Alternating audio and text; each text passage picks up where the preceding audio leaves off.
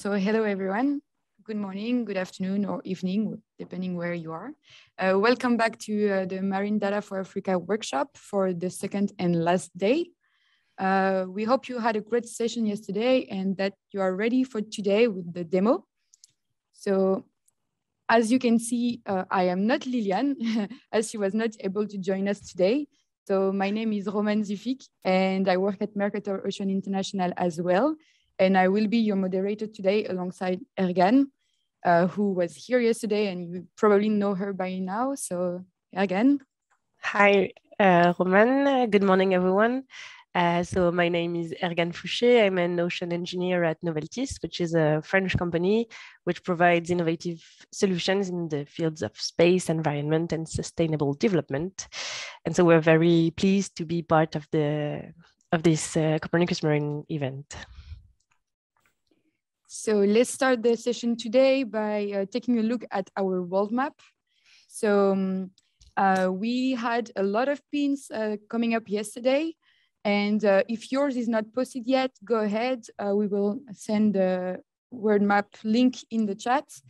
So we are covering the entire African coast, basically, with a lot of people from North Africa, either Morocco, Algeria, Egypt, a lot of pins as well from the Gulf of Guinea and South Africa, and even Mauritius, we have one pin. So we have also some European pins, even Australia, Myanmar, Indonesia, so world crowd.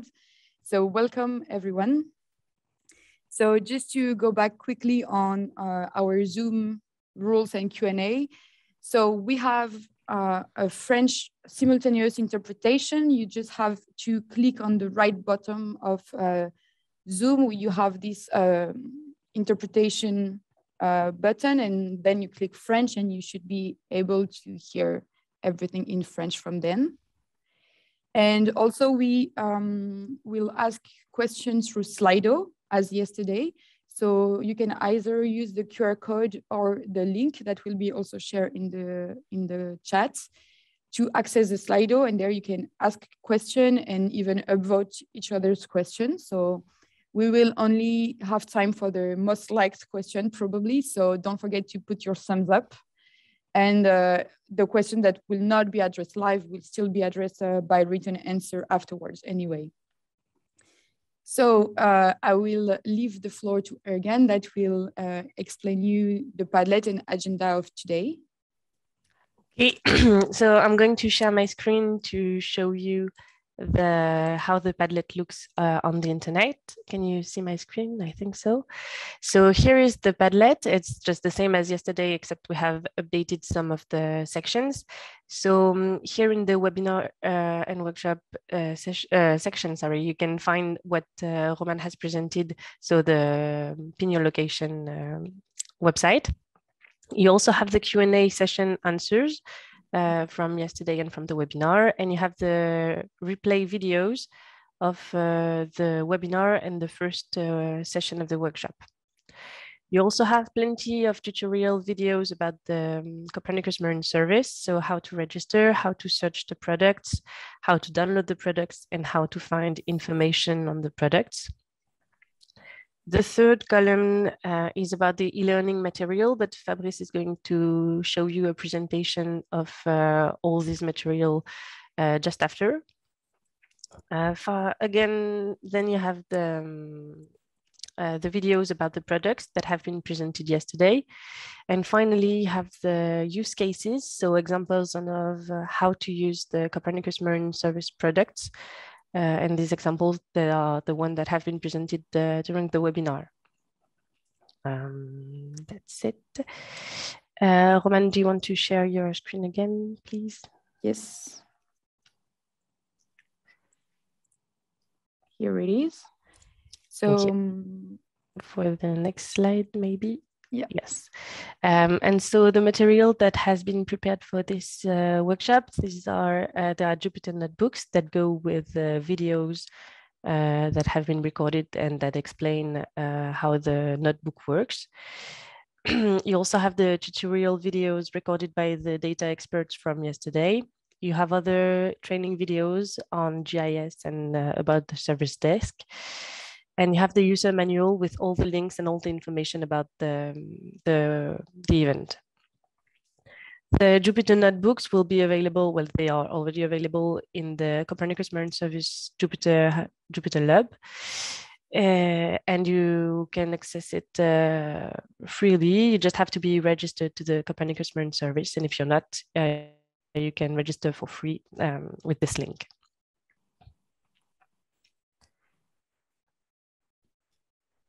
So today we will cover the existing e-learning material. So Fabrice will explain you this, and then you will have a presentation of the JupyterHub environment, some practical exercise, and a Panoply demo.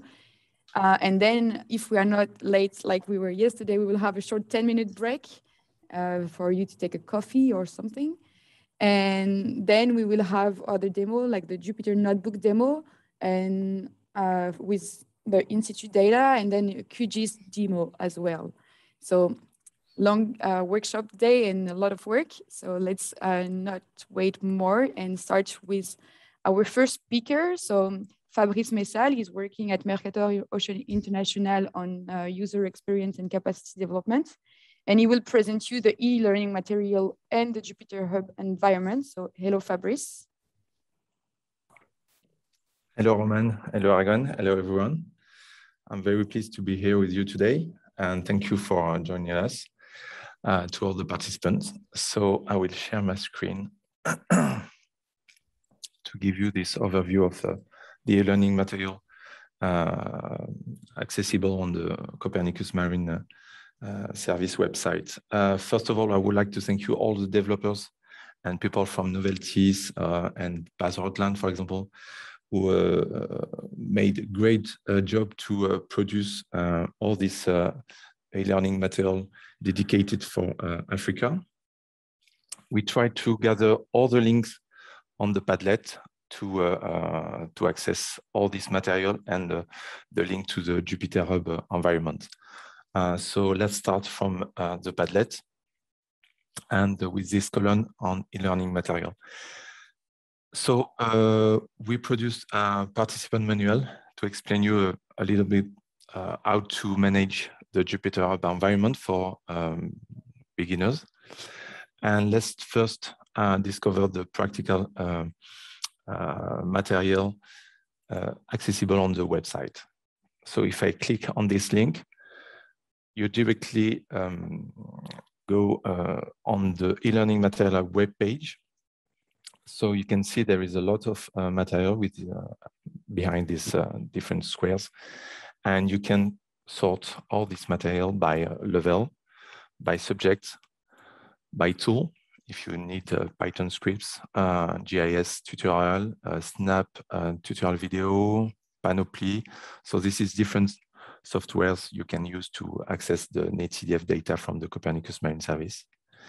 And you can search by region also. If I enter Africa and I sort the result, you can see you have all this material related to your region. And this is a fresh material accessible from now. So in pink, you have all the Jupyter notebooks available with the different topics on different topics. For example, monitoring a cyclone, monitoring a river discharge, an upwelling phenomenon. And in green, you have a GIS tutorial. And if you click on this material, you will see on the page an explanation of the tutorial. And here, for example, for the GIS material, you have access to the user manual and the video. Okay, I click here, for example, on the Jupyter Notebook, and it's exactly the same. So you have access to the Jupyter Notebook and the tutorial video dedicated to the Jupyter Notebook. Okay.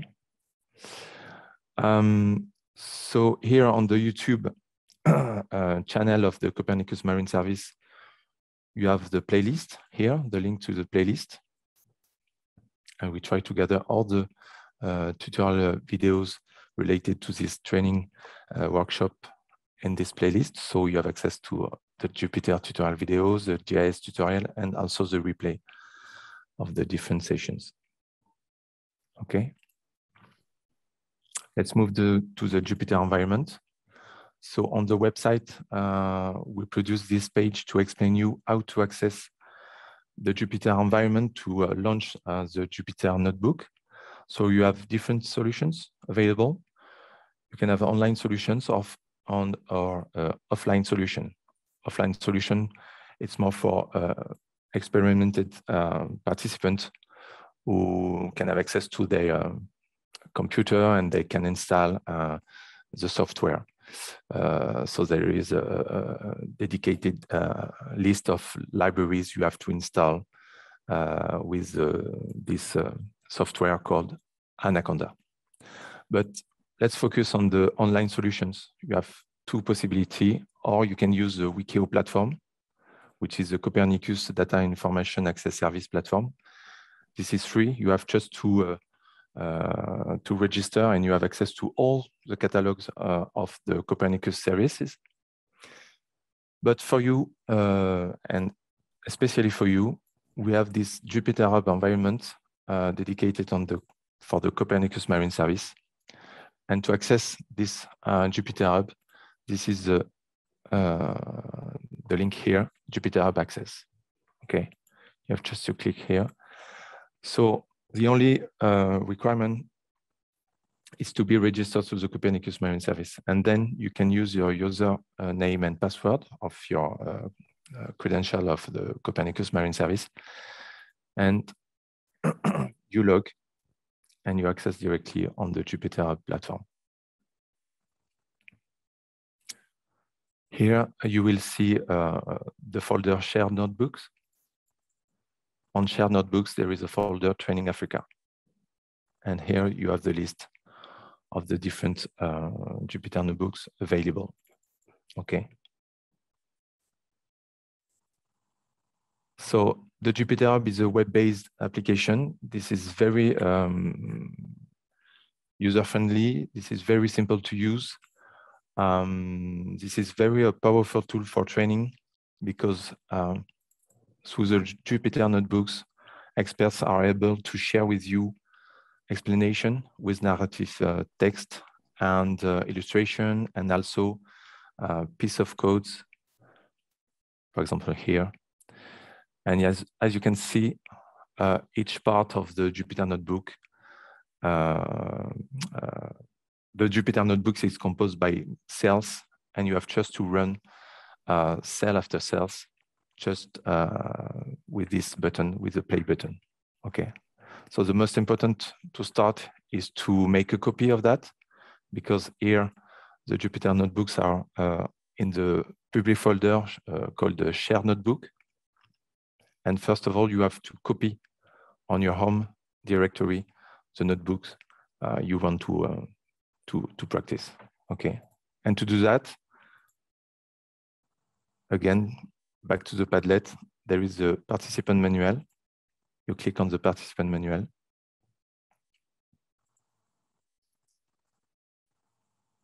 And in the participant manual, you will find all the explanation necessary to run the Jupyter Notebook. And this link, this command line, you have just to copy paste, and don't forget the last dot at the end. Okay. Copy, and here, paste, enter. And now I have a copy on my home directory of this folder, Jupyter Notebook Introduction. And from here, I can launch the Jupyter Notebook by double-clicking on it. And then, first of all, you need to clear all our outputs, and then you can run the Jupyter Notebook starting like that. I click play, and you see the blue bar. Okay, this is the cell I run each time I click on play. Okay, I click.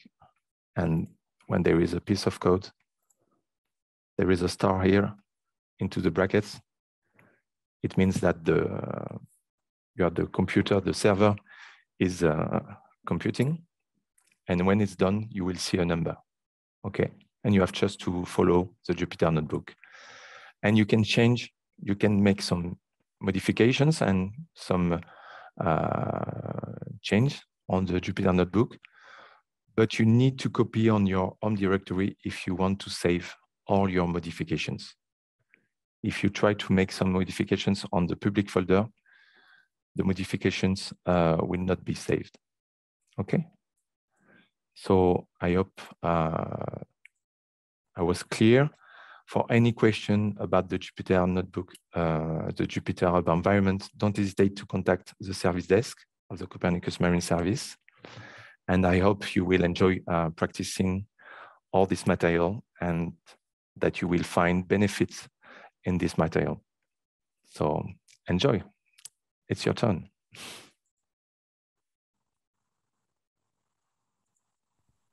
Thank you, Fabrice, for your presentation. We will now give the floor to one of my colleagues from Noveltis, Simon Boitard, who is an Earth observation and remote sensing engineer, and he is going to show you practical exercises dedicated for Africa. So these are the exercises that Fabrice mentioned before. Hi, Simon. The floor is yours. Hello, Ergane. Thanks. So I'm going to share my screen.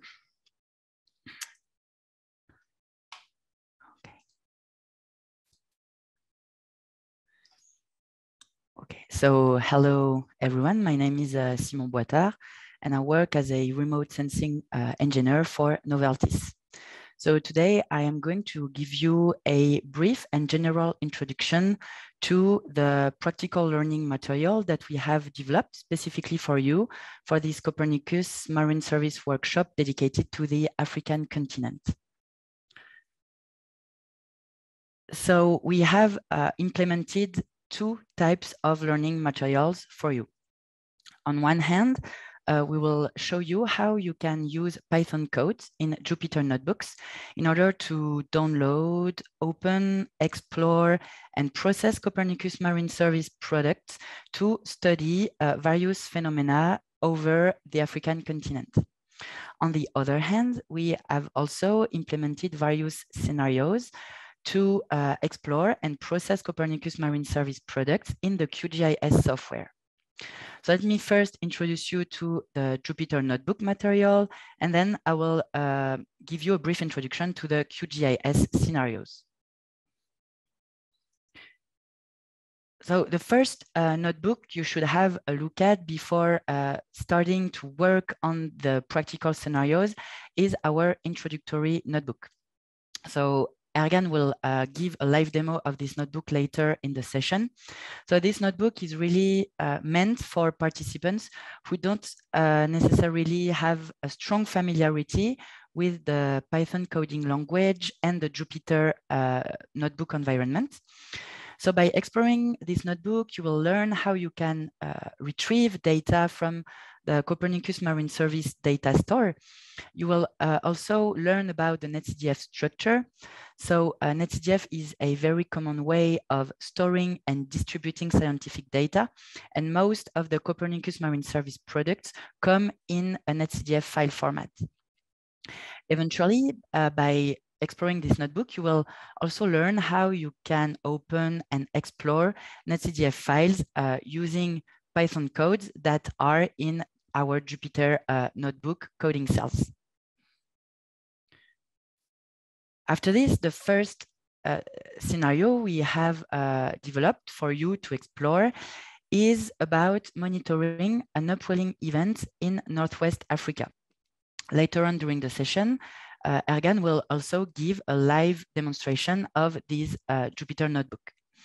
So for those of you who are not necessarily familiar with the upwelling phenomenon, the upwelling occurs when strong winds blow parallel to a coastline. So these strong winds will push away the warm surface water off the coasts, and this gives room for an upwelling of cold and nutrient-rich water to the surface. Usually after this, the phytoplankton will feed on these nutrients and will later on, a chlorophyll bloom will occur, and this will attract many other marine species to the area. That's why upwelling zones are lie amongst the most productive fishing areas in the world. So to monitor an upwelling event, we will use the global physical and biogeochemical model products, but also the global wind observation products. And we will have a closer look at the wind strength and direction, the sea surface temperature, the nitrate and chlorophyll concentration. So during the live demonstration, Ergane will show you how you can generate 2D maps of the wind strength and direction evolution over a week in June. And after that, you will see the correlation between strong winds and the decrease of the sea surface temperature and the increase of the surface nitrate, which is followed a few days later by a chlorophyll bloom. So I'm not going to say more about this. Ergane will give you more detail in an hour. The second use case scenarios we have developed is about monitoring the Congo River discharge in the Atlantic Ocean. So to monitor this complex interface between the Congo River Basin and the Atlantic Ocean, we will use the global physical model products, as well as the biogeochemical model products, the ocean chlorophyll concentration observation products, and the sea surface temperature global observation products. And so we will have a closer look at the sea salinity, the sea surface temperature, and the chlorophyll concentration at this interface between the Congo River Basin and the Atlantic Ocean. So here are some sample figures that you will learn to generate if you decide to explore this Jupyter Notebook. So you will observe the sea salinity, both from model and observation. And you will also learn to monitor the temperature and chlorophyll concentration gradients and see how the data from the model and the observation compare. Another use case that we have developed for you is how you can monitor a cyclone using CMEMS products. So we'll have a particular interest in the Eloise cyclone that flew over Madagascar and Mauritanian coasts last January. To monitor the storm, we will use the wind global observation products, the global physical model products, the sea surface temperature global observation products, and the global wave model. So using these products, so combining them together, we'll be able to monitor the wind speed of the storm, the sea surface temperature along the way of the Eloise cyclone, and the wave height that was generated by this particular storm. So again, some sample figures that you will learn to generate by exploring this notebook. So the wind speed of the Eloise cyclone, the wave height that was generated by the strong winds, and also how the sea surface temperature evolved along the way of the cyclone, and how the sea surface temperature in the model and the observation products compare. The last Jupyter Notebook will also be the object of a live demonstration given by Paz Rottlan, and it will introduce you to how you can subset, analyze, and download in situ products. The second material that we have developed is about how you can use CMEMS products in the QGIS software. So the first scenario is all about creating a safe ship route in between two of the main South African harbors that are Durban and Cape Town, taking into account the current and wave height information that you will find in the global physical model and wave products. So this use case scenario will be the object of a live demonstration given by Etienne later on in this workshop. So by taking into account the current strength and direction combined with the wave height, you'll be able to create a safe shipping route that takes advantage of the current conditions, but also avoid the most hazardous wave conditions. The last scenarios that we have developed for you is about how you can monitor a marine heat wave in the Red Sea. So for those of you who are not necessarily familiar with this kind of phenomenon, a marine heat wave is a discrete and prolonged period of abnormally warm sea surface temperature. So it's defined relatively to a climatology, so to regular sea surface temperatures that occurred for the same period in the past years. So by using the sea surface temperature global observation products of CMEMS, you will be able to characterize the areas in the Red Sea that are the most affected by a marine heat wave event occurring during the first week of June 2019. Then you will cross-correlate this information with the coral reef distribution in the Red Sea, because the Red Sea is home to one of the most extended coral reef system in the world. So by cross-correlating both information, you'll be able to identify the coral reefs that needs to be checked in priority in order to assess how they cope with the current marine heat wave phenomenon. So I would like to thank you for your attention, and I remain at your disposal for any questions you will have on Slido. Thank you.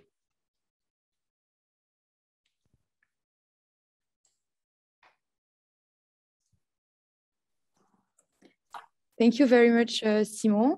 As he said, please ask your question on Slido.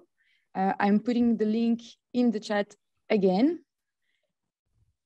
And right now we will have the presentation from Elena di Medio. She's working at Mercator Ocean International as an education and training manager, and she will present you the demo of Panoply.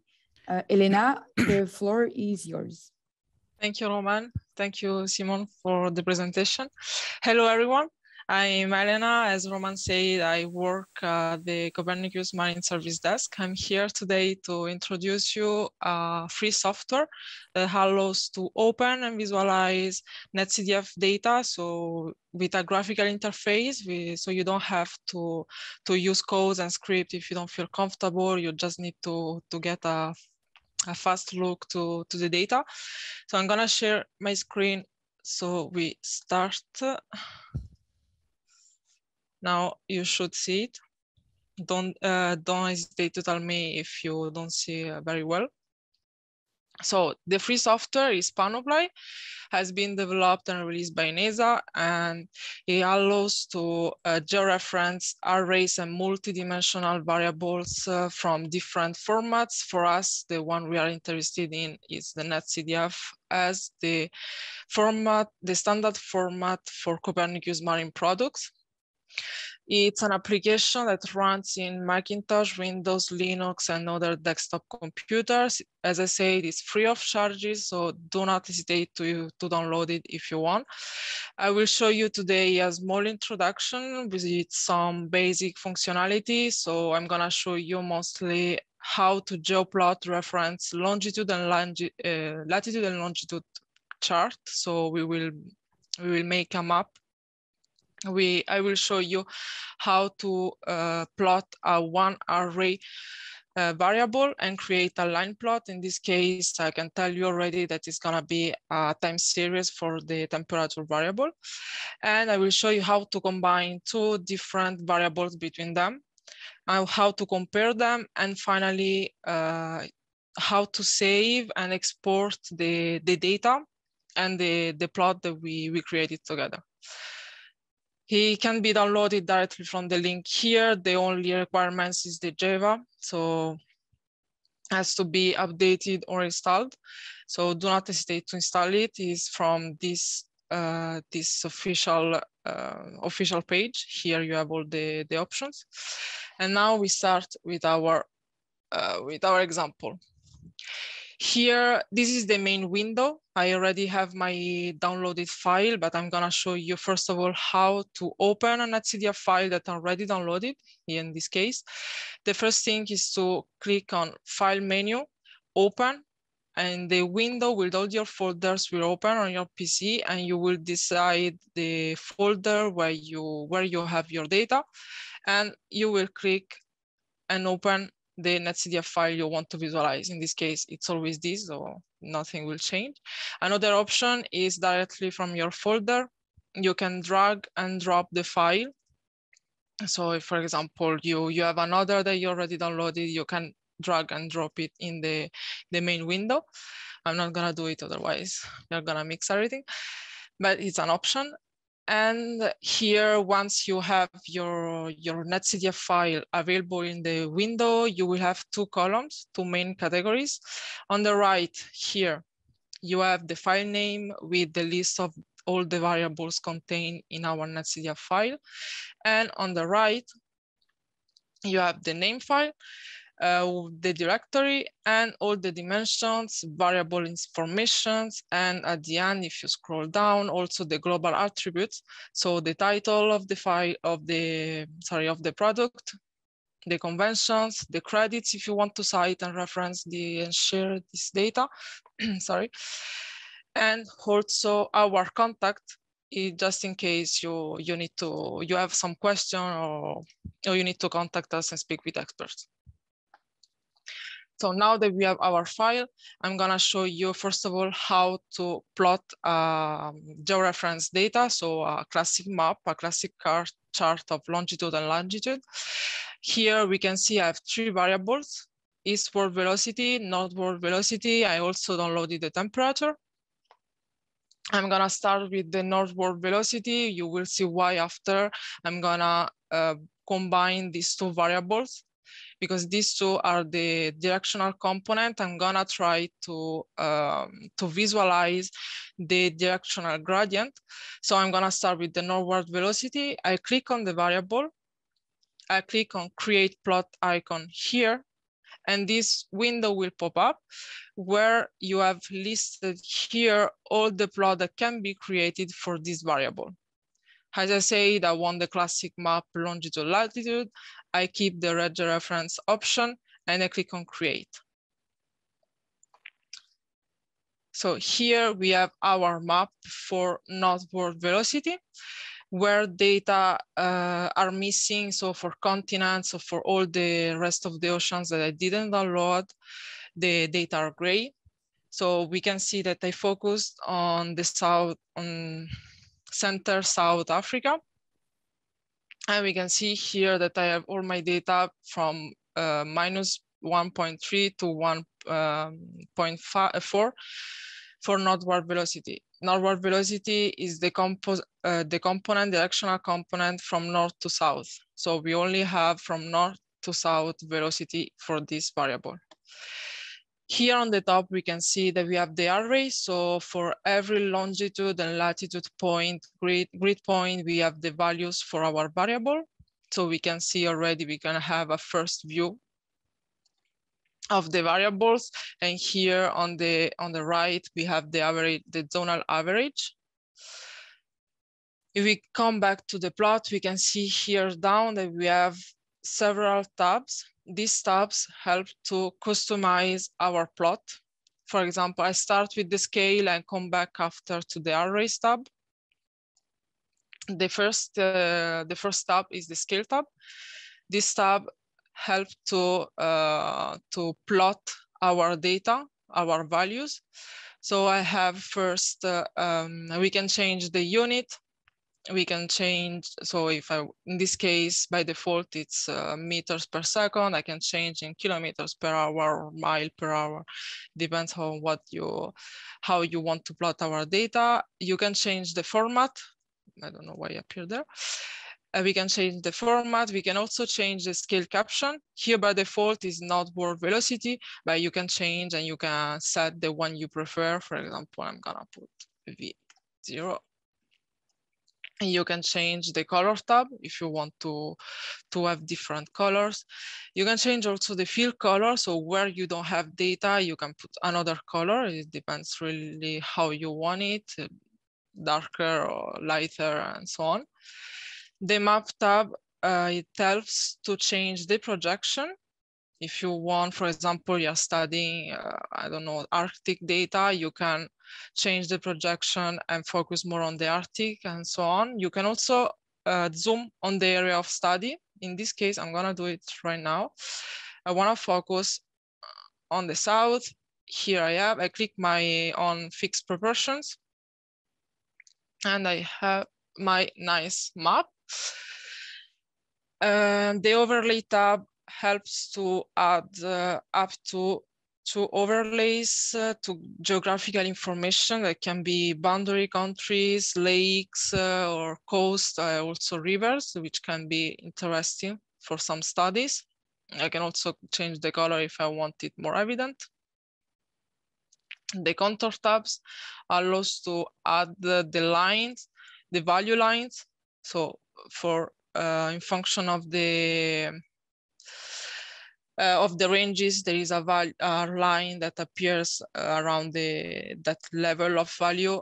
It can be interesting now, not really in this case for velocity, but can be very interesting for sea level data or even temperature and salinity data.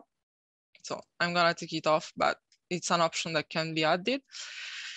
The vectors are tabs that will be activated later. I'm gonna show you in 1 minute when I will combine the other variable, sorry. And finally, we have the label tab, which allows to change the title of the graphic. Here, add a subtitle if you want, or footnotes on the left, on the right, or also change the font of our of the characters, and finally the background. It depends how you want to show it, you want to plot it. So it allows to do a lot of things to customize our plot. And the last tabs is the arrays. I keep it for last because it allows to play with the dimensions. So here we have the longitude and latitude that allows to create this map, this two-dimensional map, but I also have time and depth. In this case, I downloaded only surface data, but I can also have several levels of depth in function of what we asking to download in NetCDF. So we can change that, or we can change the time and see the evolution of a variable along the time series. Here, for example, I have monthly data. It's monthly data all over the year 2020, so last year. And I have done 12 steps. We can advance through the time with 3 options, or we click directly on the month we want to visualize. So we see that here the map change. We see here how the currents become stronger.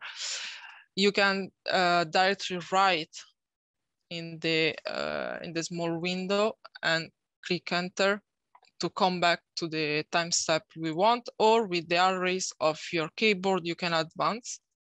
And you see how the map adapts and changes in function of our time.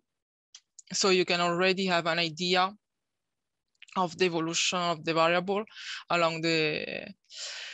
across the time. Now, we have the northward velocity. I want to see also want to combine this variable to the eastward velocity and create then the gradient directional. So I click on the variable I want to combine. I click on combine plot and I choose my variable. In this case will be VO, so our northward velocity. Click on combine. We see then that the plot changed a bit. We can confirm it here. We have 2 arrays. The first array is that we saw before, which is the northward velocity. And the second array that is for eastward velocity. Come back to the plot. Here in the arrays, we always have the option to change our dimensions, time and depth, but we can also decide the calculation done between these 2 variables. Now by default is RE1 minus RE2. So the difference between these two variables, which is not exactly what we need to, what we want to visualize. I can click and select the calculation. Here for currents, I'm gonna choose vector magnitude. And here we have the plot that changes. We can see here the current, the angular current. Let's see, now it's more evident than before. And we also see small vectors. This is thanks to the vector lab that now it's activated. So we can choose the vector if you want to add it or not. I choose to yes to show you more visually what happened. I can change also the reference value, which is not very good here. I don't know if you see it well, so I'm gonna change it to 0.5. Maybe it's gonna be better. Yeah, we see the sum of them more clear. And all the other, we can choose also of course, the convention for the directions. Conventionally, the Panoply already knows the right convention, but can also can always be a good option. In this case, was in the other side. The other tabs stay the same, so you can always change our units and the range of values. You can change the projection. You can add informations, change the title. If you want to change the title, maybe here can be interesting to change sea of water velocity. And so on. This is the first view. Once you obtain the data you want, the map you want, you can save this image. Here on the file menu, you click on save image, or you can even choose the format of the image. And it's also possible to export the animation. So you ask to Panoply to create MP4 video or JPEG frames, PNG frames, even TIFF frames in function of the dimension you want that you could change in the arrays. We saw that depth doesn't, I didn't download several depth levels, so we only have the surface. It cannot be interesting, but we can create the video along the time. So we will have 12 frames, 12 time steps. I click on create and I save it, I replace it. And here we see how the animation is in progress. We can see how the cart the cart is adapting following the time frame. So here we are on February, March, and so on until December. After, I will have my P4 video in the folder I decide to save it. So you can always have access. I'm gonna let it run here on a side. And I'm gonna focus on the last thing I wanted to show you because I think we are running out of time. Here I want to show you now how to create a time series. That's why I choose to download the temperature also. Maybe it would be more interesting that the currents can be another example. I have here my variable. I click on the variable. As before, I click on create plot, and I have here the same window listing all the plots that can be created for this variable. But in this case, I want a line plot with the time on horizontal axis, because the time series is the variable, in this case, the temperature in function of the time. So I click on create, and I have here my my temperature along the months for this point of longitude and latitude and longitude. Here it did the average. It cannot also be the average. It changes. I can change this the grid point. I can see how it evolves. The same if I wanted to change the deep level, but in this case I couldn't download more. So I see how the temperature evolves in the time, and also in function of the grid point. If I want here, for example, -7 is not 0.7 is not good enough. I want to change it. The y axis, I change it here. 0.7 is not enough. I'm gonna say 2 should be better. Here we see the evolution.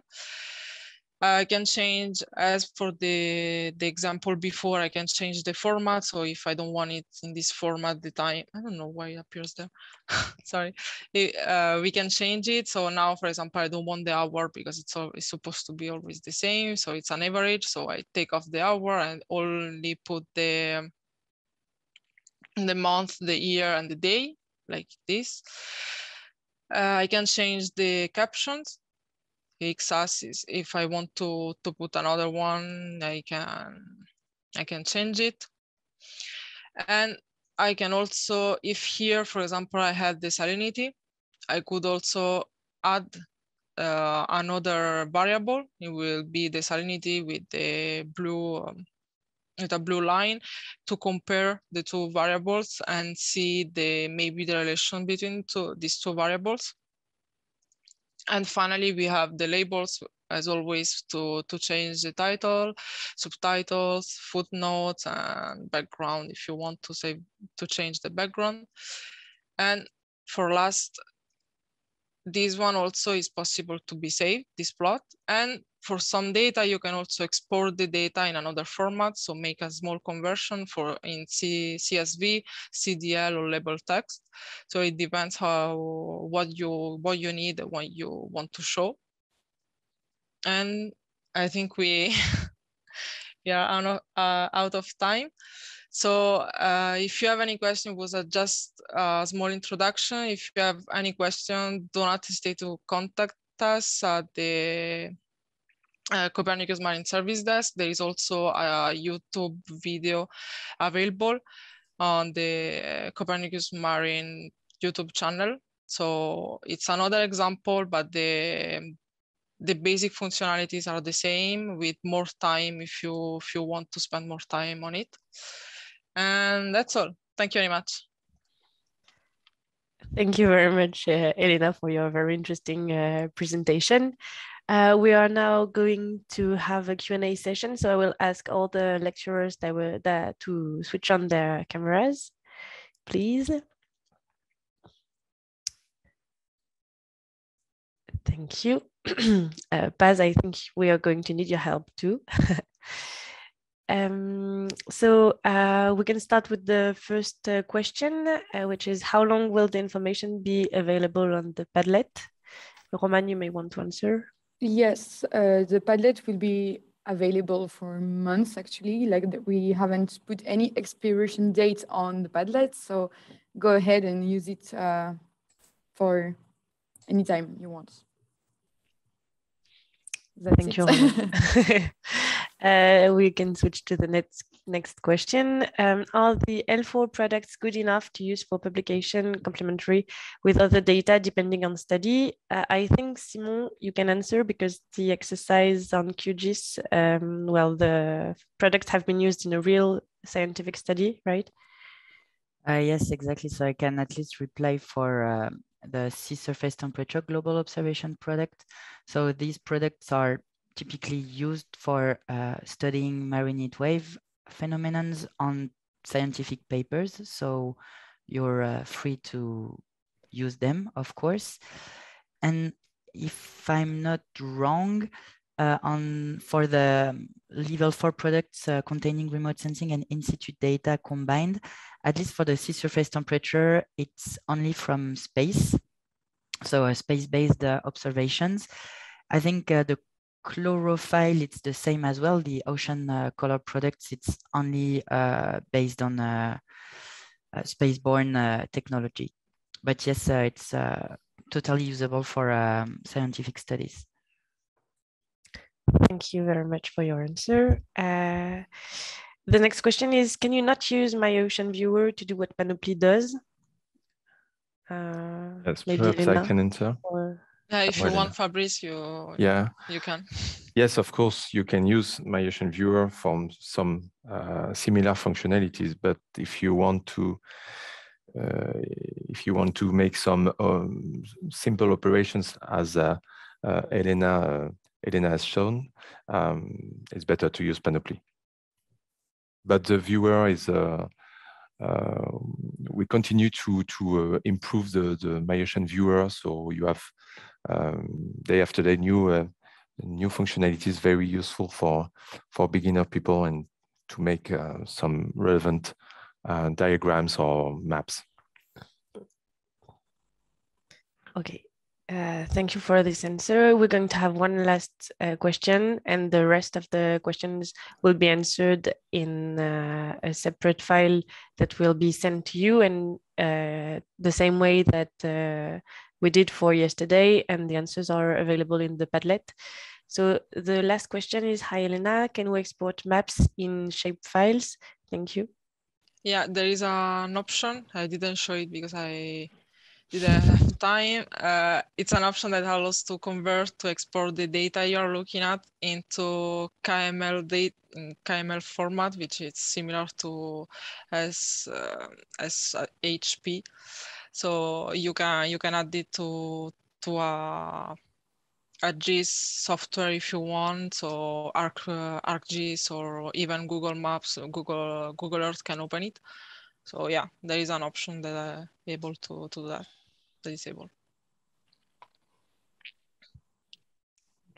Thank you. And maybe one last answer, Romane, Yes. you wanted? Yeah, I just want to address this question to have the contact info of other participants. And on that, I would advise you, if you want to leave your contact info, to put that on your pin on the world map that we are sharing. So everyone that will like to post their info there should, and then it will be accessible to everyone participating in this workshop. I just wanted to say that. So go ahead on the map. Thank you. Okay, thank you. So this is the end of this Q&A session. Again, all the other questions will be answered in the Padlet. You'll have the answers in the Padlet. Because we're running out of time, we're a little late, so we will only have a 5-minute break. And so we will be back at, at 11, if that's okay.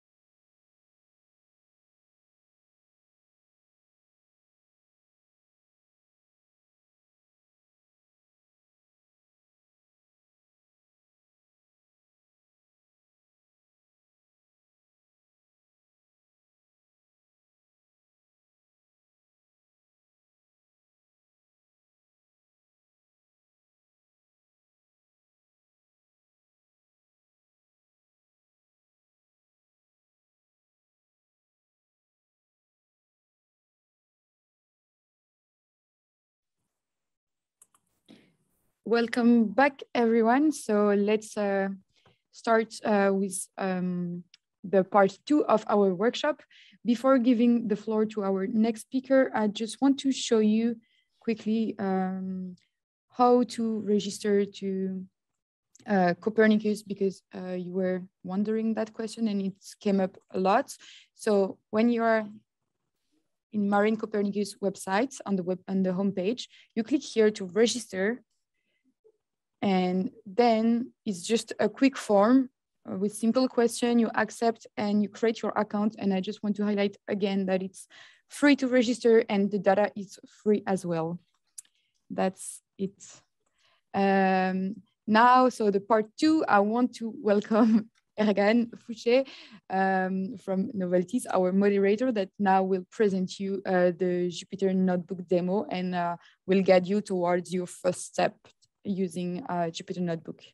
So Ergane, the floor is yours. I'm stopping my screen sharing. Thank you, Romane. Welcome back, everyone. So as Romane said, I'm going to present you some of the Jupyter notebooks that we have prepared for this workshop. These are the notebooks that Simon presented before. Unfortunately, I won't have time to go through all the exercises. I know some of you were interested in some specific exercise, but as I said before, each notebook goes with a video, and the videos are very complete, and they explain very well what the notebooks do. So if you're interested in a specific notebook, you can have a look at the videos or just scroll the notebooks and you will find all the information you need on the phenomena that you're interested in.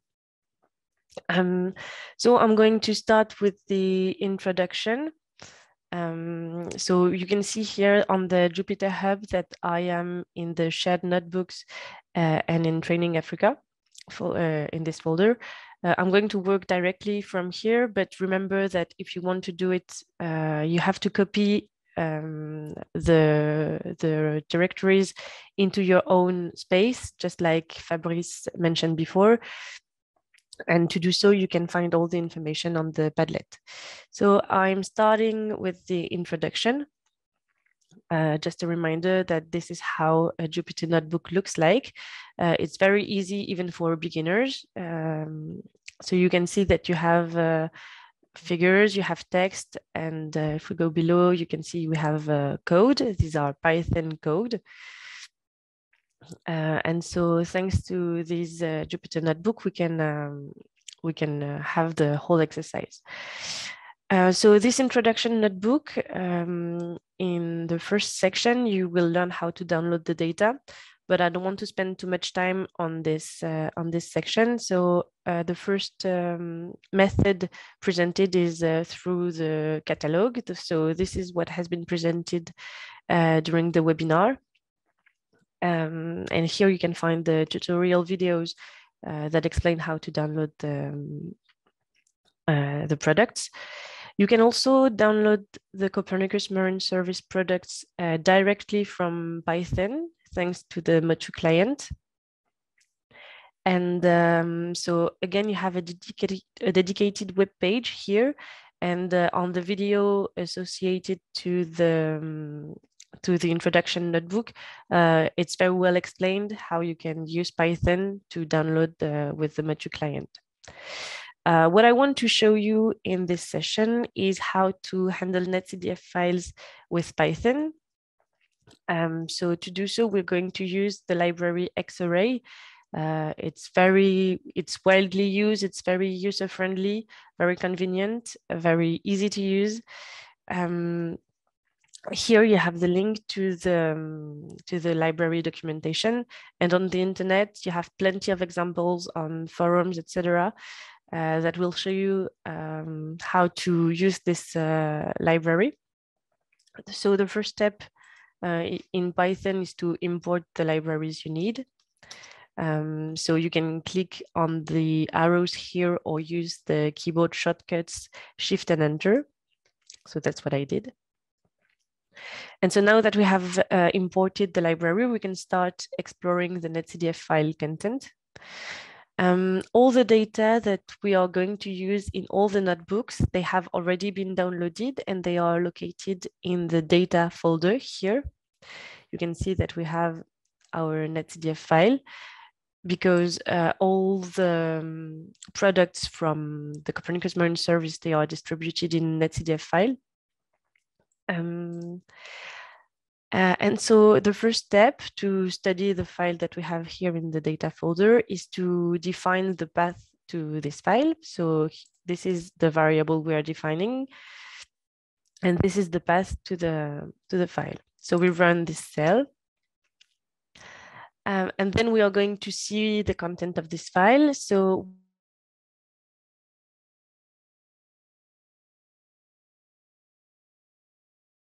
we are using to the file, and then you just have, so we create a new variable with that we call modphi, that refers to the physical model.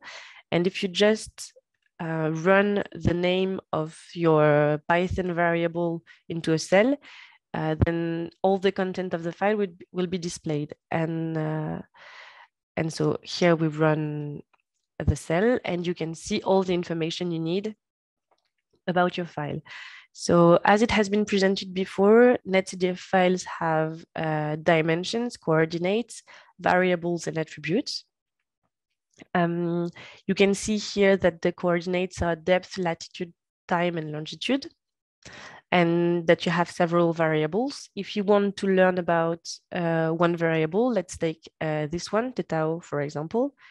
Here you have a show hide attributes button, and if you click on it, you can find the information on the variable. So you can see that theta refers to the temperature, that its units are Celsius degrees, and that its coordinates are time, depth, latitude, and longitude.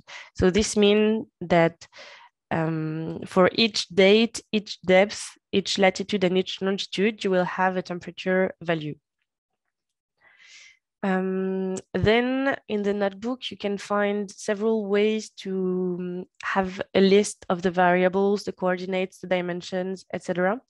But the easiest way to get all this information is just by putting the name of your variable into a cell and running it, and you will find everything you need.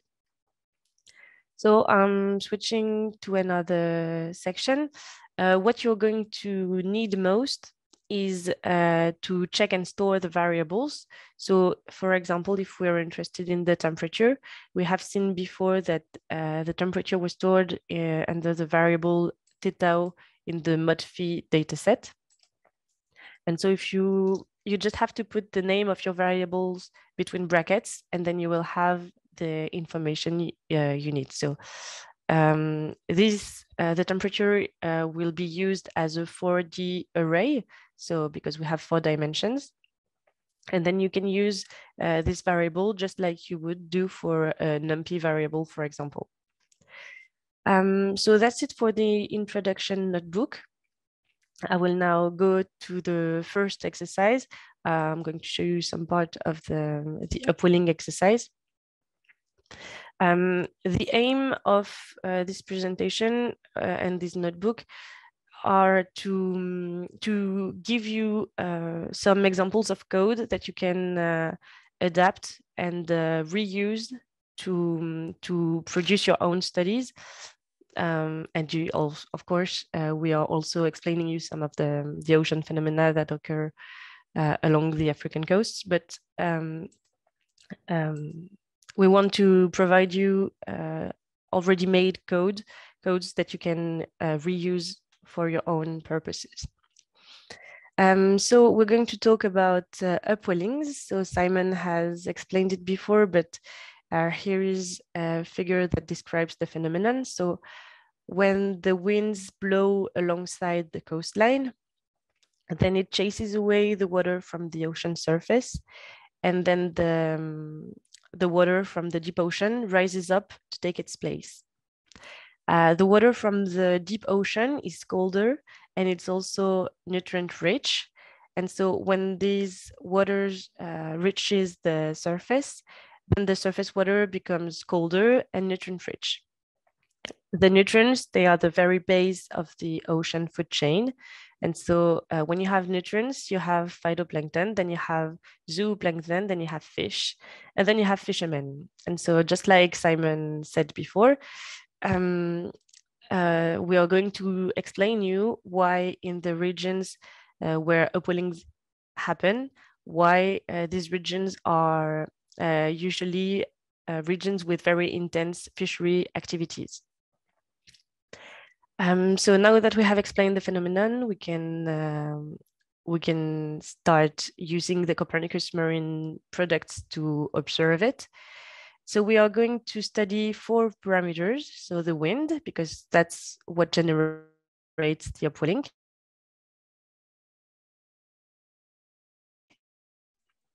To see that the surface temperature actually decreases thanks to the upwelling.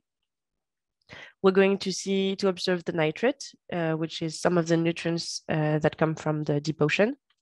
And finally, we're going to study the chlorophyll because the phytoplankton uses chlorophyll to carry out photosynthesis. And so the more phytoplankton, the more chlorophyll. This is the region that we are going to study, so the Mauritanian coast especially. And we're going to study upwellings from May to June 2021. The products that we are going to use are the wind observation, the physical model, and the biogeochemical models. In the video associated to this notebook, you can find more information on these models and, well, these products.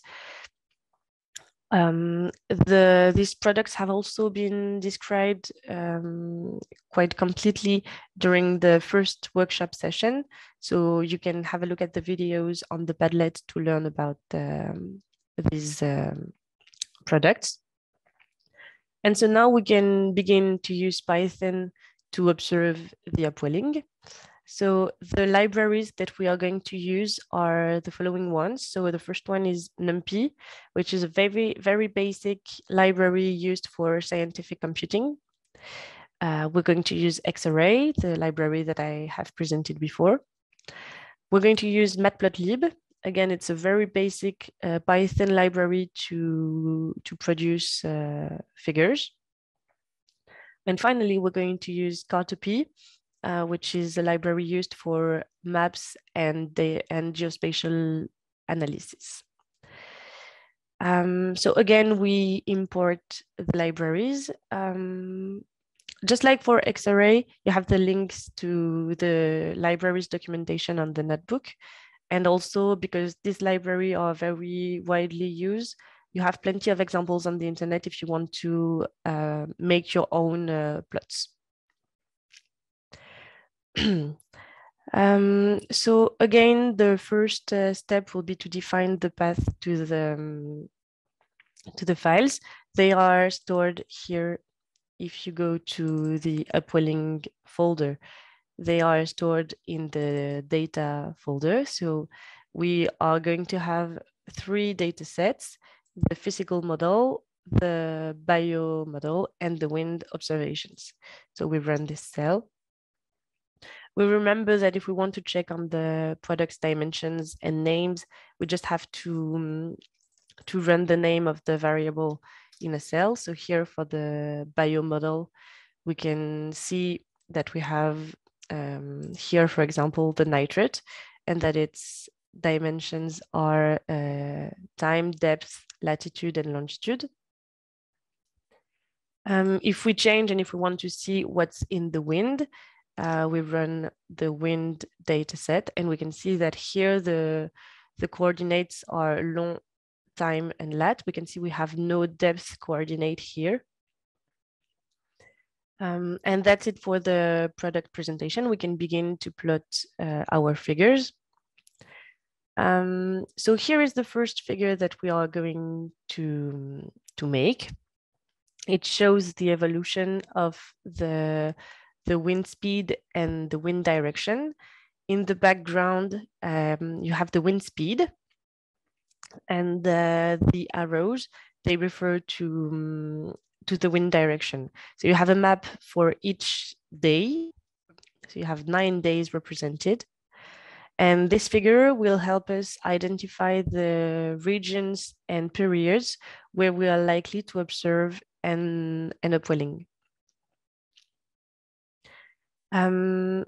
So here is how this figure has been constructed.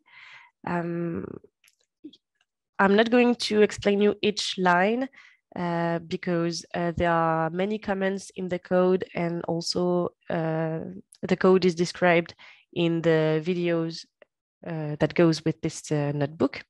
But what you may want to know is that we are using the Matplotlib functions pcolor to plot the background, so the red in the background, the function quiver to plot the vectors that represent the wind direction. You can see here that we are calling, just like we learned before, the wind speed variable from the wind and the wind direction, so eastward wind, northward wind, etc. What's interesting as well, a very useful function with X-array files is the .cell function. So here you can see that we define a date, and then you just have to put .cell time equals date, and then you will select the date that you're interested in. So this is how we build the 9 figures, the 9 maps for each date. What you can change is the min and max values of the color bar. So you can see here that it goes from 0 to 14.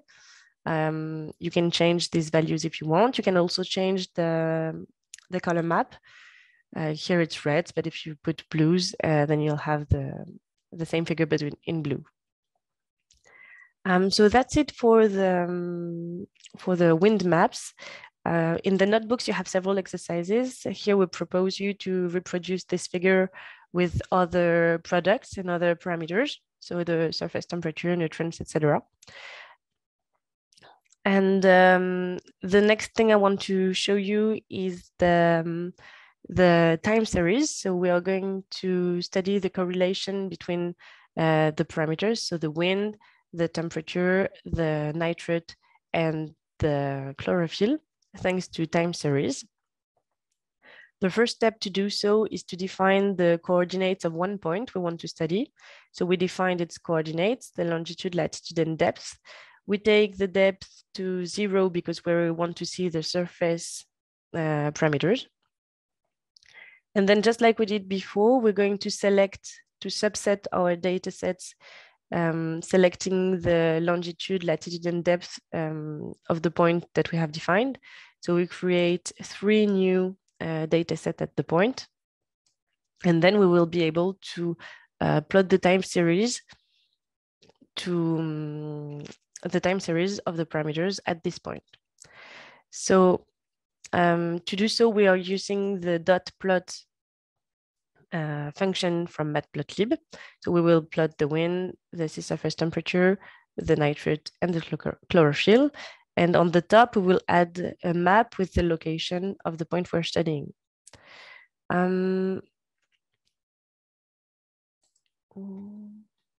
Sorry. So we run the cells. And you can see here that we have the map, the location of the point we are studying. And you can see the time series of the parameters. What's interesting to see from this figure is that the wind rose about the 7th of June. And then as a result, the temperature decreased and the nitrate increased. That's because the water from the deep ocean rose to the surface. And we can see that a few days later, the chlorophyll bloomed, and that we can see that the chlorophyll increased. And that's because phytoplankton developed. In the next sections, we plot several other figures and animations, but I won't have time to show you everything. The only thing I would like to show you is the map of that shows the location right now of the ships. So if you click here on the link, Here you can see the fishing ships, and you can see that indeed along the Mauritanian coast, you have many fish boats, many fishermen, because the upwelling regions provide very rich marine wildlife. So I hope you were interested in this notebook. Again, there are other exercises about river discharge and cyclones. And these notebooks go with video that explain the phenomena and that show very interesting plots. And so if you have any question, you can contact us. We will answer your questions. Thank you very much.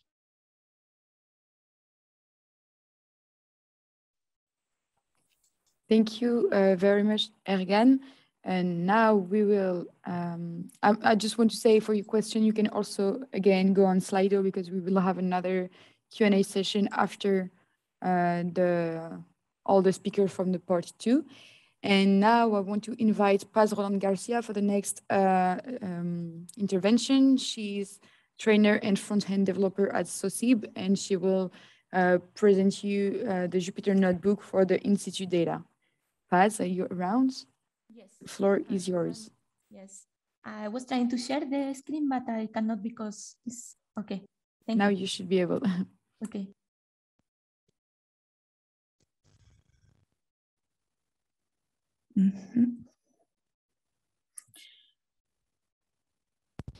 Can you see the Jupyter Notebook? Yes. Yes, okay. We can see your screen. Okay. Well, as you were already told, I'm here to present the training material that I developed for the in-situ observation that are available in the Copernicus Marine Service. You can always run this notebook later, as I was telling through the chat, because I have already provided a video support for this notebook. So even if we don't have time enough for completing the notebook, please just visit the video, because in the video you find the explanation for the whole notebook. Okay. I just would like to start by explaining that we are about to deal with in situ observations, which are the data reported by a wide range of platforms, like the ones you can see here, that are deployed in the ocean. In order to measure certain variables like temperature, salinity, velocity, and so on. So this is the resulting product is a completely different product than the ones you have seen so far, which are regular grids that are outputted by models or satellite observations. Okay, so in this case, we are dealing with a completely different set of data. Although you will see that with the service we are going to use, which is the recently published ERDAP service, it will be very, very friendly to work with this kind of data. Okay. As I just told you, we are going to use the ERDAP service to find in situ data and to make some job with it, make some plots. And we are going to use the ERDAP service, but this service is limited to the last 30 days of data regarding in situ observations. So in case you want older data, you should use the FTP service, okay? And this is why I provide this link in here, because in this link you will find the America continent material that I prepared, focusing on how to use the FTP service for finding, downloading, and plotting the for finding and downloading the in situ data. Okay, so just if you want older data, just visit this link. Okay, even though it was prepared for the American continent, you can always specify any other area, not necessarily in the American continent. Okay, so let's go let's go to start. And as you have seen before, the first thing is to import the libraries. Okay. The second thing is to import other auxiliary functions that you might have prepared. In this case, I prepared some auxiliary functions in the lib directory. Okay, and it's because we are going to use some of these functions later, so we need to import them. Of course, you can revisit these functions and customize them according to your needs. Okay, what I just provided was a very humble example of functions that are worth it to import because it's going to smooth things onwards. Okay, but again, it's important to import them because we are going to use them later. And the second thing we are going to do is to set the search constraints. Okay, in the end, we are going to look for data in an area of interest and also in a time range of interest, and we are going to look for data tackling a certain parameter like temperature, salinity, and so on. So our objective in this step is to specify all of these search conditions, okay, or search constraints. And the first step, as I was telling you, is to set the area of interest. You have to set the corners of a rectangle, and we are going to search the data within that rectangle or bounding box, okay? I have set this one that you can preview here, which is nearby the Cabo Verde Islands, but you can, of course, set a different one, okay? It's a matter of setting a different bounding box, okay? So this is gonna be our area of interest for searching in situ data, okay? But again, feel free to set a different one. And it's going to work for whatever the part in the world, not only for Africa, okay? So just feel free of changing it to whatever the place. And then we are going to set a range of time for looking for data. I have put this starting and end date, but again, you can set your own, okay? Remember that, again, this service is only available for the last 30 days on data, so don't ask for data in 2016, because in this case, you are not going to find anything, okay? In that case, again, please visit the material for the FTP service, and you will see how to do a similar exercise, because I have also prepared a similar exercise for FTP service, okay? And then we are going to set also the depth range of interest, because maybe we are interested in a specific range of depth. And therefore I have set here from 0 to 1000 meters. But again, you can change this. Maybe you are only interested in surface data, so you just have to set 0 to 0, okay? But I'm gonna leave it like that. Customize this, of course, and run this again according to your needs. And then we are going to set the parameter of interest. In this case, I have set the temperature, but you can, of course, set a different parameter. The list of parameters is in this link I have provided here, okay? You will find in this link a code for every parameter, okay? So you have also, for example, the PSAL for the salinity, also, I don't know, the ATM for the pressure, the atmospheric pressure, and so on. Okay, so just visit the link and you will find in there more parameter codes to put in here, okay, and set this parameter in particular. And then we are going to set the source of interest, okay? Remember that the source is basically the instrument and platform that is reporting the data. We might want temperature in the Cabo Verde area in the time range of interest that we have put, and also in the depth of interest we have put, but we might also want to specify the source of this temperature data. And in this case, I have selected the drifting buoy, which is the code we are seeing here. The DB stands for drifting buoy. Again, I have provided here a link for you to visit all the codes referring to the different sources that are providing data to the in situ observational products in the Copernicus Marine Service. So you will be able to specify a different one, like profilers, gliders, and so on. Okay, there are many different codes that you can also select and follow and keep on going. Then we are going to start the part of data discovery, where we just create a dictionary with all the constraints we have already established for the searching. And then we are going to make the request to ERDAP to get this data. This is the link that we have generated for finding the data according to our constraint. Indeed, if you click on the link, can you see this? Because now I don't know if I'm sharing the screen or only the tab. We can see it. Okay, thank you. So in here you have the preview of the results, of the data you are looking for. Okay, so basically we have found temperature data because this was what we were aiming in the area of interest and the time range, and the depth of interest. And another important thing to look in here is that you have the temperature QC. The temperature QC is the quality control flag over the temperature values. Okay.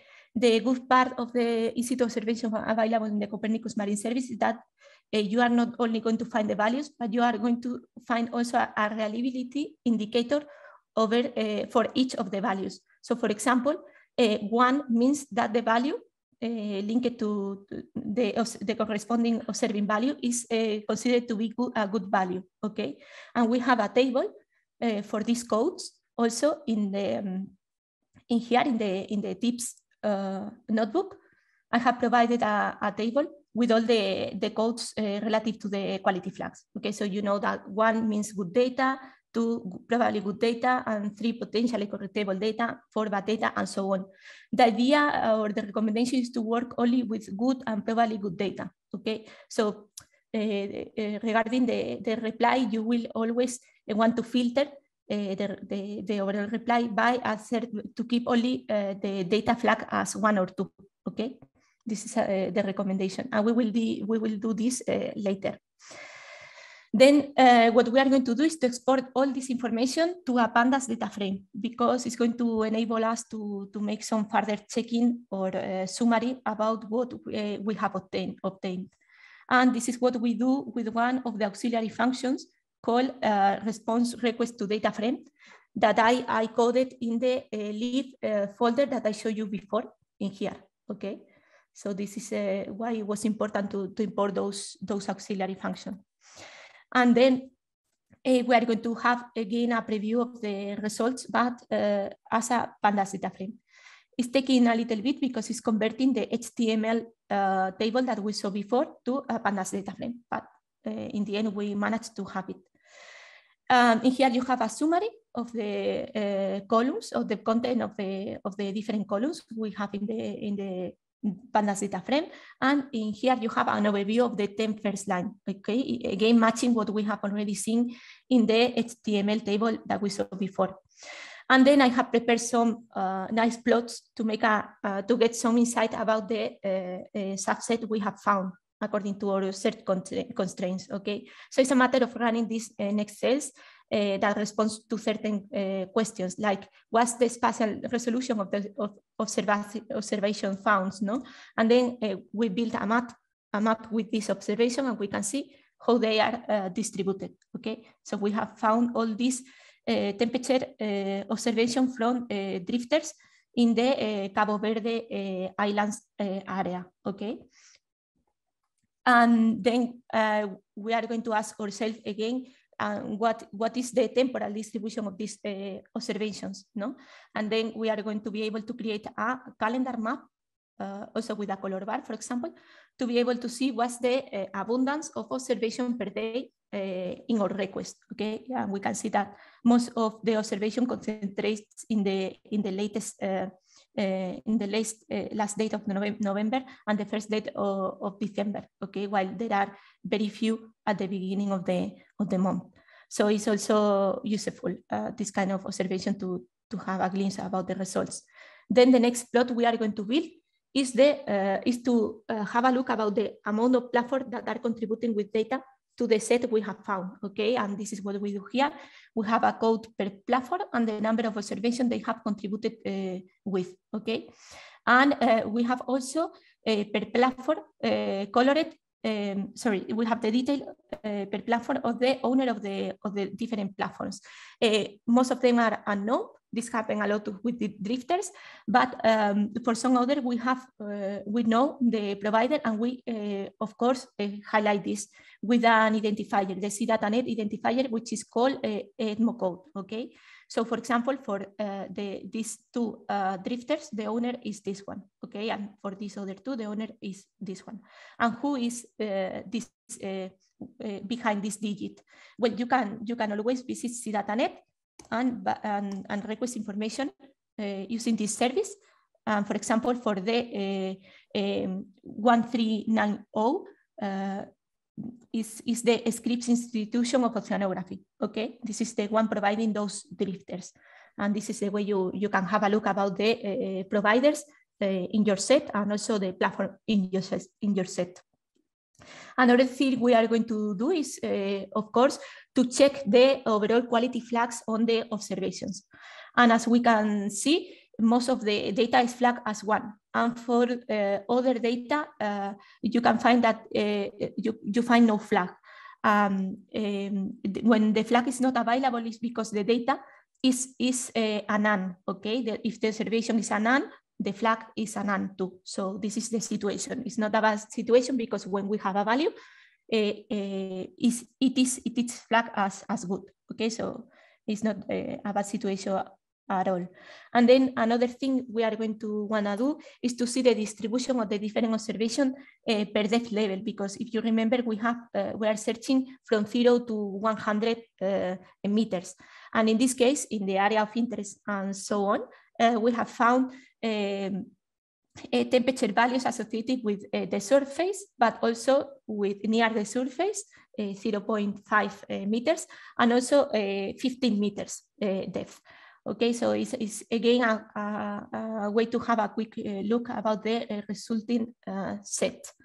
And then we are going to perform just the data download by specifying a file name. Again, by specifying also a file format. I'm going to export this to a CSV format, but you can export it to several other formats, like, I don't know, for example, GeoJSON or whatever other format, NetDF, for example, that you want, because the data service is able to provide any format you want. And then by triggering the last cell, you basically perform the download, and you have it here exactly the same that we saw in the HTML table as a CSV file, okay? Again, the coordinates of each observation and the observations and the quality flags of these observations so that you can work with it later. I don't know if I'm good with time, but let me know if I am not, and I stop. In the data plotting part, the idea is to basically plot the data coming from a specific platform. So we randomly work with the platform number 7, which is this one, okay? This is the code of the platform. And we are going to plot solely the data coming from this platform, which is this one. I have to move this, okay. You can, of course, zoom in and zoom out to visualize this better. We are using Plotly Express library in Python, which is quite nice because it's interactive. And then we are seeing that most of this data from temperature is a none. There is no value, and then we are going to only to filter of this data by using the quality flags. We are going to keep only the data flag as 1 and 2, and we will see how we can reproduce this plot by removing those none values. Okay, so we have in here again the plot without the none values, and then what we are going to do is to basically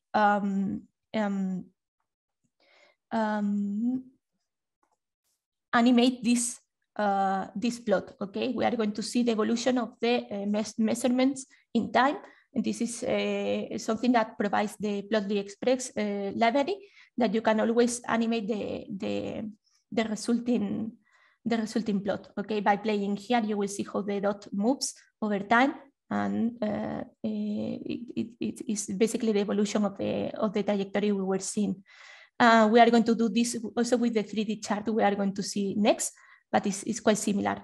And then we are going to do the same, but as a time series, okay? No matter the place, we are going to see how the temperature evolves in time. The temperature reported by the specific platform evolves in time. And as we can see, it goes down until the very last data, with a little peak in here in the middle. Okay, And then we are going to build the same time series plot by differentiating, by coloring it per depth, because as we saw before, some of the platforms are reporting temperature data in different depths, not only one.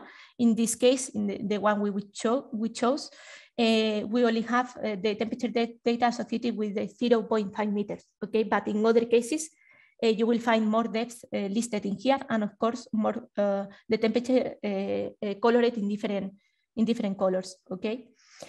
Corresponding to the different depths. And then again, is a matter of plotting the same, but as a 3D plot, okay? Where you can actually see in depth the trajectory. Again, this is going to be more visual if you have more than one depth. It's not the case of our example, but here you have it. And to finalize, it's just a matter of building for this 3D chart, again, an animation with the Plot Express library that works the same as we saw before, with, by providing a play button where you can actually see the evolution of the temperature data, okay? And that was all for the in-situ data. I would like you to try it by customizing the search constraint so that you can actually search on your area of interest and so on for the data you want to discover. Thank you very much. Sorry. Thank you very much, Paz. Your notebooks are always very interesting, and the plots you make, well, I really love them. Congratulations. Thank you. So we will now give the floor to our last lecturer, Etienne Sahuc, a colleague of mine from Noveltis. He's an ocean engineer as well, and he's going to show you a QGIS demo on the exercises that have been presented before. Hi, Etienne, the floor. Hi, Ergane. Thank you. I'm going to share my screen. Okay, now we can start. So hello, everybody. And today I'm going to show you a short exhibition on the training on how to deal with sailing conditions using the free software QGIS. As you may know, the seas of the Southern African coastline lie amongst the most dangerous places to sail. This region is particularly prone to maritime disasters, strong winds, and powerful surface currents. Etienne, we're not seeing your screen, I think. Oh, sorry.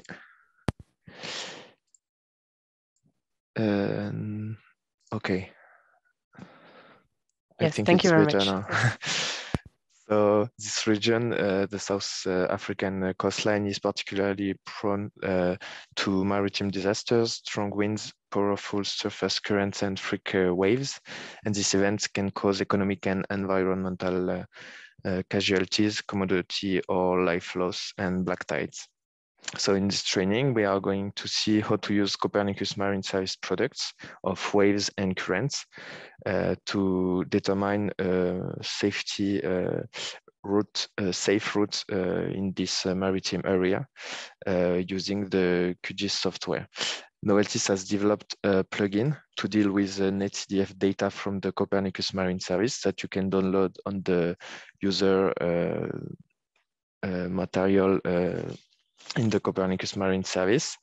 And here we are using analysis model at 1/12 degrees resolution for waves and currents for February and July. We are using mean currents on a monthly time scale, and we are using 3-hour basis wave data. In this short exhibition, I will only focus on conditions on the month of July corresponding to the austral winter with the harshest conditions. So here in the QGIS software, you can, once installed, open the NetCDF 2GIS plugin here, and we are going to load the NetCDF data containing the monthly mean of each component of the current field for the month of July. Once it is selected, you can open it in the plugin, And here you have access to several information, the variables contained in the data downloaded from the Copernicus Marine Service, U0 and V0 corresponding to the eastward and northward seawater velocity. And you have also access to units, dimensions, and metadata. Here you have the resolution of your data and a lot of global attributes from the Copernicus Marine Service. First of all, as we did, you can see on the video available on the Copernicus Marine Service website, we did this before for the month of February, and I'm going to do it and show you how to do for the month of July. First of all, we are going to load the components of the current field for the month of July, the eastward and northward component, and then we are going to compute the current vector field around South African coast. First of all, you can select the first variable, the eastward component of add layers to add this component to your QGIS project. Here we have only one date and one depth, so we don't have to select any of these. And we just have to uncheck the override group to keep our data for February and add our data for July. You can select add and close. We are going to do the same. So you can see that the eastward component of the current vector field in July have been added to your background. Now we are going to do the same with the northward component. So right click on it, add layers, and select and check the override group option. Click on add and close. Again, you have the northward velocity layer added to your background. Now we are going to go to the layers panel here of the plugin, and we are going to compute the vector field of oceanic currents, combining eastward and northward components. To do so, you can select the eastward component here, U0, press Ctrl on your keyboard, select the V0 component corresponding to the northward seawater velocity, and right-click on the two layers and select the function vectorize to compute a vector field of currents. Here, another dialog box opens, and here we are going to select how to compute this vector field. We are going to use UV components, the eastward and northward seawater velocity. At the U component, you select the U0 for the month of July, and as V component, you select the V0 for the month of July. Here you can select the norm of projection of the vector field. So we are going to select the current norm to have a vector field in the good direction. And here we are going to apply a downsampling, which is a factor in order to reduce the number of arrows in the final representation. It's going to be clearer on our maps, and we are going to select only 1 out of 3 arrows on our NetCDF data. Then you can just select an output directory and give the resulting layer the name current field for July 2021 and click on vectorize.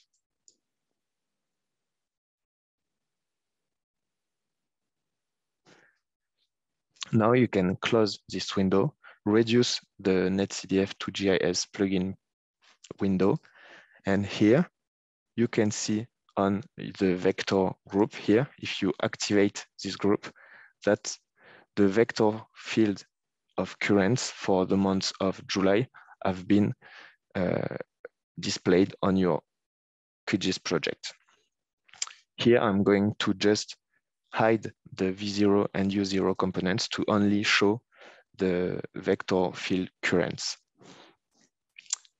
So here you can see that we have maximums of oceanic currents along the South African coast here, representing the Aguias current. Now we are just going to apply a new style to this arrows to have steps with an already set style. To do so, right-click on your layer, open the properties.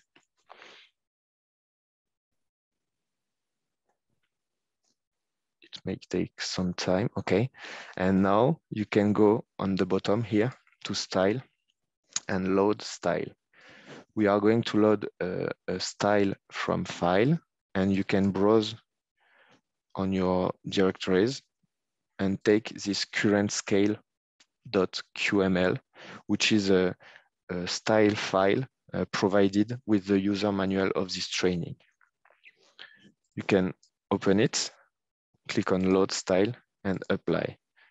Now we have values of arrows from 0 to 2 meters per second with these steps. Click on OK. So now we can clearly see that we have the Aguias current represented here along the South African coastline. In the second step of this training, we are going to open again the NetCDF QGIS plugin and open wave fields. We are going to represent the wave field during the first days of the month of July and compare the current field along the South African coastline with the wave field. Click on plus to open and import a new NetCDF file. Go to the directory containing your data. And we are going to import the analysis model forecast product of waves for the month of July. Click on open.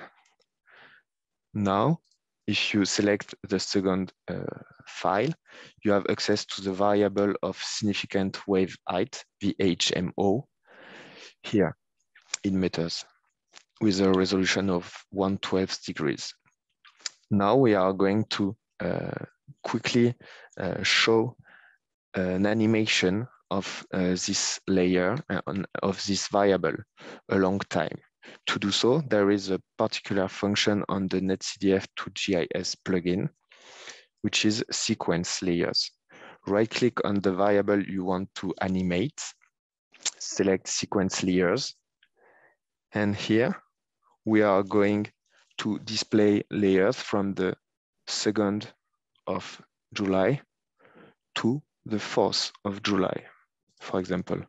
So to select these layers, you can select the first one, press Shift on your keyboard, go to the last time frame you want to display, and click on it. Now we are going to rename the resulting group to sequence July, and we are going to display for each time step of the animation the minimum and maximum values for each layer. Then you can launch Start to display the animation. You can, for example, reduce the 2 panels, and you can see here that we have all the layers scrolling from the 2nd to the 5th of July in 2021 with minimum and maximum values of each layer. Now we will focus. You can stop the animation, close it, and just focus on the 3rd of July at 9 p.m. So activate this layer and just uncheck the other one. We are going to just tune the representation of this layer to highlight maximum values of significant wave height on the 3rd of July, 2021. Right-click on the layer, go to Properties, and here you have the Properties panel opening. We are going to set the minimum significant wave height to 2 meters and the maximum one to 9. Here, be careful and set the color ramp from blue for minimum values to red for maximum values. and click on apply and OK. So here we can see that we have highlighted maximum values of significant wave height along the South African coast. What you can do is just copy the style of this layer, right click on it, go to style and copy style, and apply it to all the other layers. With doing that, you have just applied, if you select the properties of another layer, the same minimum and maximum values and color range. Okay, now we are going to compare the significant wave height field on the 3rd of July 2021 with the current field of the mean current field on the month of July. If we drag the vector field on top of the significant wave height field, sequence July and 3rd of July here, we can see that we have a concomitance between the maximum of the current field here with the arrows in red representing the aqueous current, and in the background with the significant wave height maximum values. So we have hard conditions for sailing in this area along the South African coastline. So we are going to import data from the World Port Index, which is a global database which provides harbor locations around the world. And we are going to try to display and draw a route avoiding high significant wave height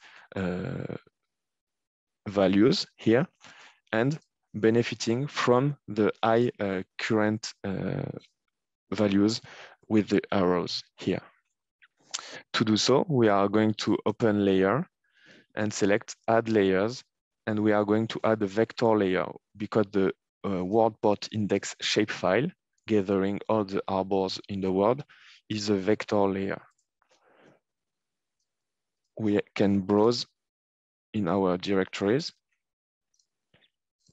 select the World Port Index dot shapefile here and click on open and add. Then you can close. You can just drag this layer, World Port Index, on top of all the layers. As you can see here, we have several green dots along the South African coast, but also everywhere in the world. And we are going to filter this data to only keep harbors in South Africa. Right-click on the WPI layer and select filter.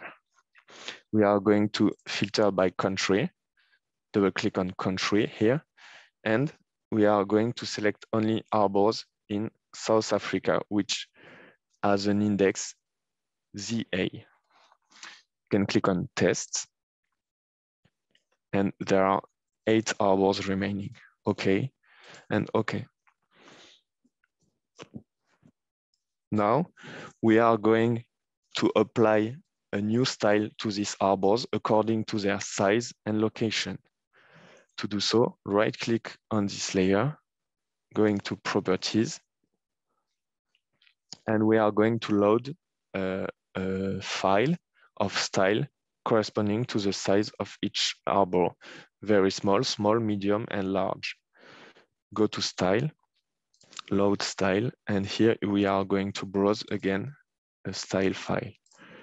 You can go to the style WPI size.qml, which is provided with the user manual of this training.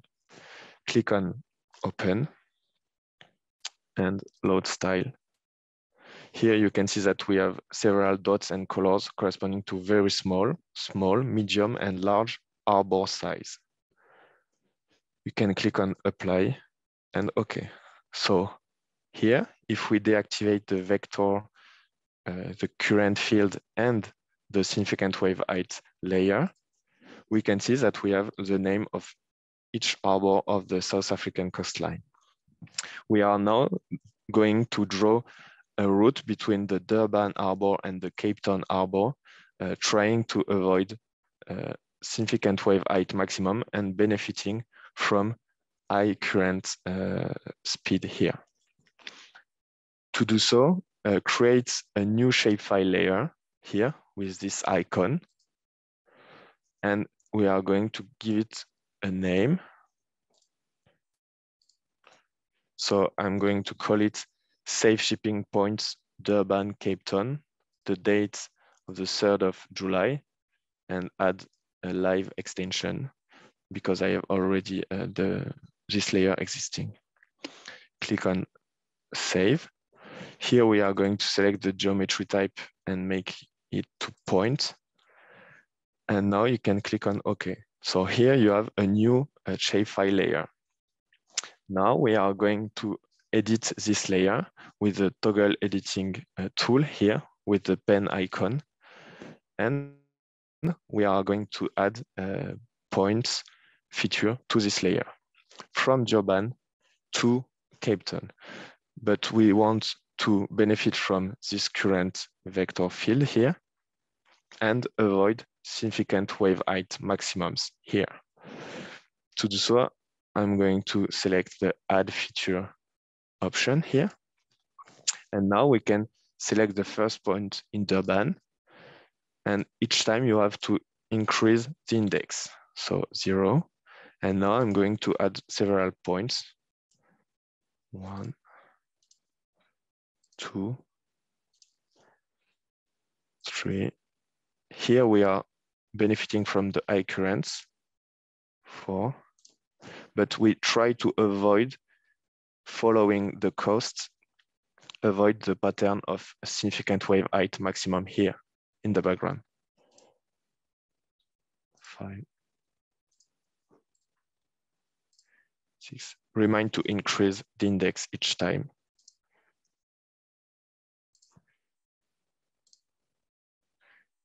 8, 9, and the last step is in Cape Town. 10. Okay. So now we have added dots to our safe route. Okay. So we are going. If we close this editing tool, you can click on Save to save the modifications you have set to this layer. Okay. And if you go right-click on your layer and open the attribute table, you have only indexes here of your dots corresponding to the route you want to do to avoid harsh maritime conditions. So now we are going to add geometry attributes to these dots, like longitude and latitude, if you want to have special coordinates to navigate. We are going to open the processing toolbox here and select the option Add Geometry Attributes here. We are going to add geometry attributes, so coordinates in longitude and latitude, to this shapefile layer containing indexes of dots representing our safe route, avoiding harsh conditions. You can click on Run, and now you can see that a new layer, Added Geom Info, has been created. Right-click on it, open the attribute table, and you can see that here you have X, and Y coordinates, longitude and latitude coordinates for each point of your safe route. You can export these coordinates, right-click on your layer, click on Export, and Save Feature As. For example, you can select a comma-separated value, CSV, to create a text file containing each index, longitude, and latitude for each point of your route. Here you just have to type a name for this export and click on OK. I will not do it, but it's easy to export geometric coordinates. Now, the last step of this training is to convert this layer with dots here in red to lines to export a real shapefile.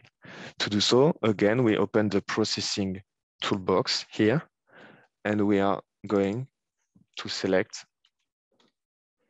the points to pass function here. And here we want to convert the added geom info layer to a line shapefile. You can click on run, close this window, and here we have passes between each point. You just have to right click on your layer, go to properties, and change the representation of these lines. For example, we can select a dash black representation, and we can increase the width of these lines. Click on apply and OK. And here you have a safe route made of lines between the Durban and Cape Town Harbour, benefiting from the Aguias current high speeds and avoiding high significant wave height areas in the South African coastline. So this was just an example. You can do this with other harbors or other locations, but it's interesting to see how to use Copernicus Marine Service data in the free GIS software QGIS. Thank you for your attention. Thank you very much, Etienne, for your very interesting presentation. We are a little late. We're very sorry about this. So we are only going to have a few questions, maybe 2 questions only for the Q&A session. So the first one we are taking is the following one. What is a good way to find the bias comparison between simulated and in situ data where both datasets are asynchronous in time, resampling, interpolation, or is there a more accurate method? Well, if I can begin to answer, I think it depends on what you intend to do with your study. Resampling and interpolation are both useful methods. And so just to follow with the second question, is there a notebook for an example of spatial interpolation of 2D or 3D data? Yes, there is. The notebook on the Cyclone does an interpolation, but I'm going to provide you a more detailed answer in the file that we are putting on the Padlet. Does anyone want to complete this answer?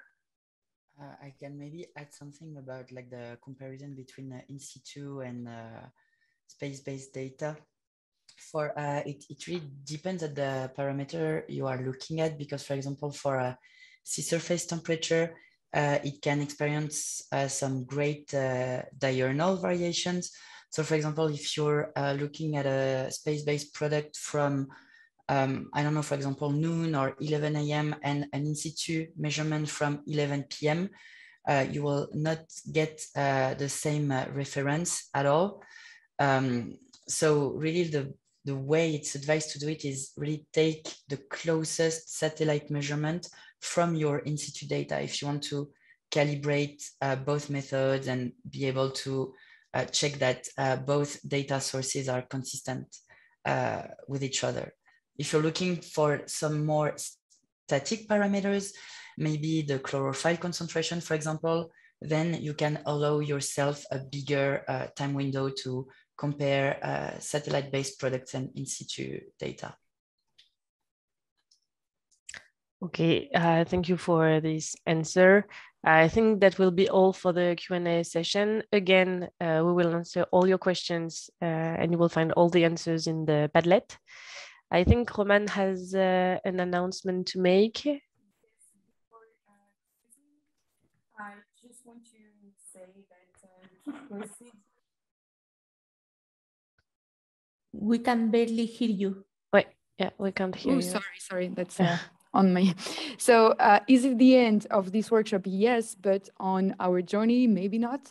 You can keep posted either through our website or our Twitter account because we will have soon an announcement to make. We will organize a marine hack for Africa in early 2022. So if you follow us, you will not miss this information to join us. And in the meanwhile, you can also, I don't know, start to imagine your marine application with our data that you can submit for the hackathon after. So yeah, we hope to see you again there. Thank you. And so this is the end of our workshop. We have been very happy to share with you these 3 days. Just to remind you a few information, the registration to the Copernicus Marine Service is free, and you can have access to the service desk whenever you want. You're going to receive a thank you email with the link to the Padlet. I will remind you that the Padlet will stay open for months, so don't be worried about this. You will also get a feedback survey. The link is here and will probably be in the chat as well. So it will be very helpful for us if you could answer this survey for us to improve the next workshop we will have. And finally, you will maybe not today, but just a few days later, within a few days, you should receive your certificate of attendance. And I think that's all. I would like to thank all the lecturers that have presented during this webinar. So in the 3 days, thank you very much. And thank you to all the participants that attended this event. Thank you very much. Thank you, Ergane. Thank you, Romane. Thank you, everyone. Thank you, everyone.